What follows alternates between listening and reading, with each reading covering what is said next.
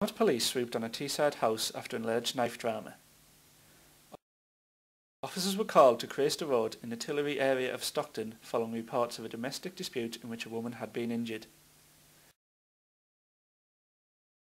Residents today said the street was sealed off as armed response officers, police in riot gear and the dog section responded to the incident. Cleveland police said a woman had left the house initially and a man was still inside.